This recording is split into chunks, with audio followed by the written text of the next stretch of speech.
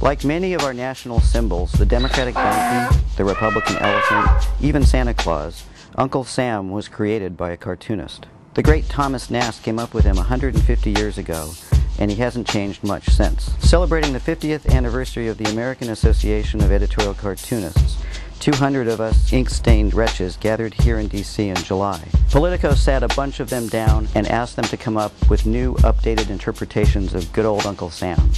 Here's what they cooked up.